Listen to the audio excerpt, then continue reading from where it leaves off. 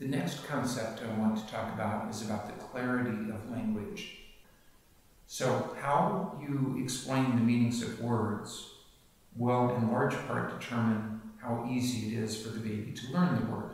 So the baby could either learn the word very rapidly.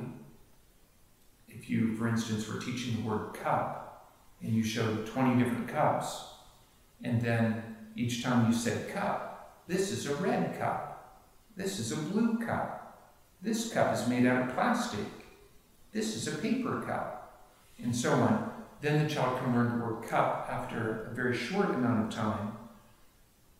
Parents don't typically do that, so it can take the baby a very long time to learn words because parents are mostly talking in sentences, and then the baby has to figure out what they're talking about. It's like if I were speaking Chinese or Japanese or French or some language that you may not understand, it would take you a very long time to figure out what the words meant.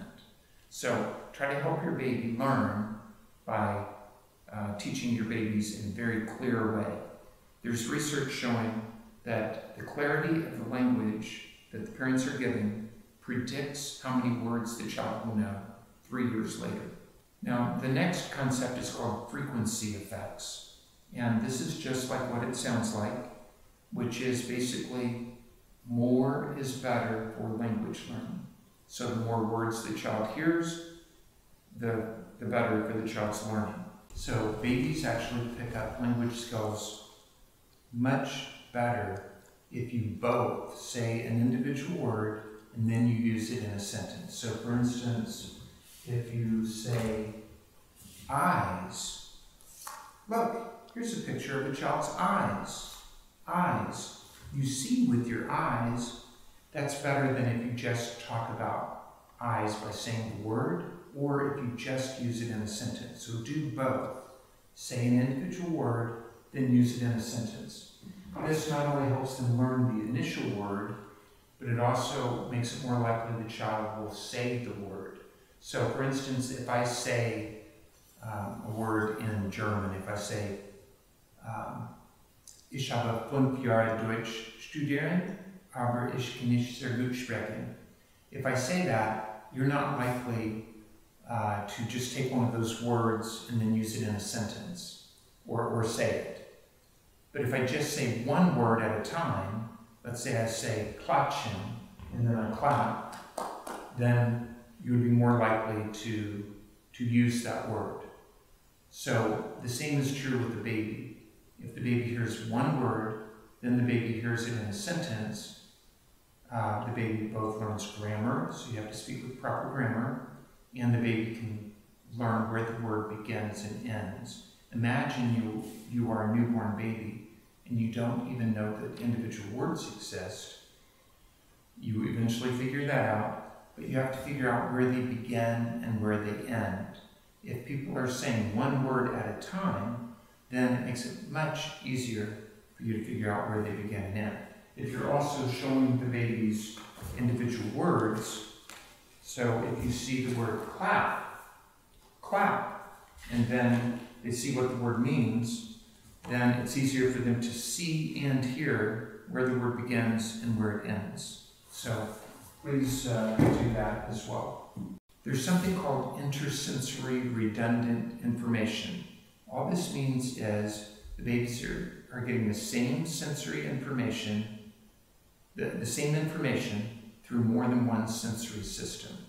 So for instance, when babies are learning any complex task, almost any task, as long as it's not what's called amodal, which is learning pitch, for instance, or color, where you're generally getting the information for pitch with your ear and for color with your eyes. If the baby's learning virtually any other task, then the babies learn more when they're getting redundant sensory information, the same information through a different sensory system. So then if you allow the babies to see the words and hear the words, then the babies have more information than if the babies only hear the words. So you can actually learn language skills visually by seeing the word nose and then hearing the word nose at the same time. According to Edelman's theory of neuronal group selection, when babies get multisensory information, there are new connections that are forming in the child's brain from the different parts of the brain. So from the visual cortex to the auditory cortex, if the baby sees and hears things together. And then if you can involve touching the nose or smelling something or some kind of movement, then you're adding more and more sensory systems. So the more sensory systems you can use while you're teaching your baby language skills or other skills, then the better for the baby. One single trial of redundant sensory information can help babies differentiate objects. And 2-day-old babies can learn arbitrary audio-visual relationships. So give your baby this multisensory information and match it precisely in time. So what I mean by that is right at the moment you point to the word nose, you move your finger from left to right. Nose, nose. And every time you say the word nose, you're either touching your own nose, your baby's nose, or you're pointing to a picture touching the person's nose. So try to do that, and then of course use the words in a sentence as well. I highly recommend using an interactive approach. Language learning is better when it's interactive. With very young babies, they can learn a lot passively just by taking in all the information. As they get older and older, around 18 months of age, then the interactive part is getting more and more important. So with younger babies, you can be giving them all the information, but as they get older, they need to be responding. So I highly recommend that you get in the habit of having conversations with your baby. Initially, they won't be actual conversations, they'll be pseudo-conversations. You may ask your baby a question, and your baby is likely not to respond at all if you have a very young baby and they can't talk. But if they make any sound at all, you can repeat the sounds back. So your initial conversation might be started by your baby, because your baby may say, ah.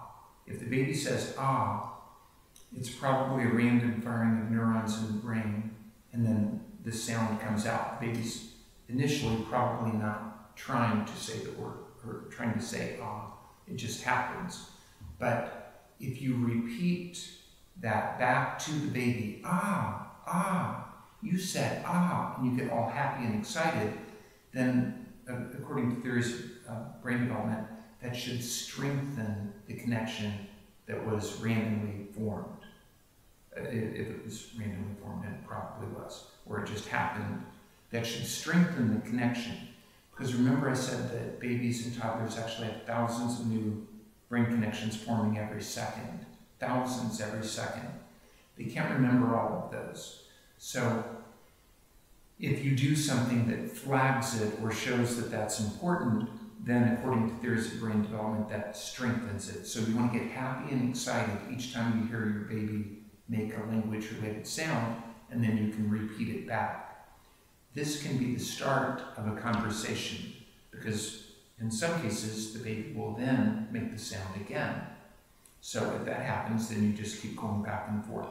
As your baby gets more language skills, and as you're doing this more and more with your baby, then the conversations will get longer, and eventually your child will be saying words, and the conversations will become more like actual conversations.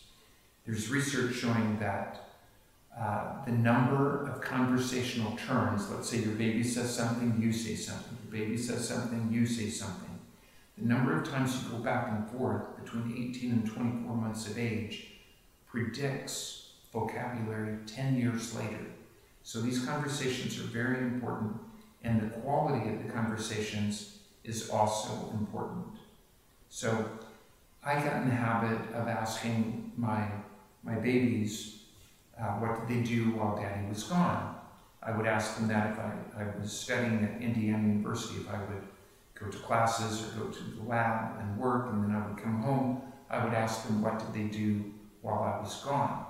And I think it's a very good habit to get in and even if your child can't respond, I would ask my wife what did they do, and then I would answer for my babies if they weren't able to answer. So I would say something like, did you go outside and go for a walk? You know, I knew the answer was yes. And I would say, yes, that's what you did. Did you see the lake? Did you do this? Did you do that? And I would answer the question and I would ask the question.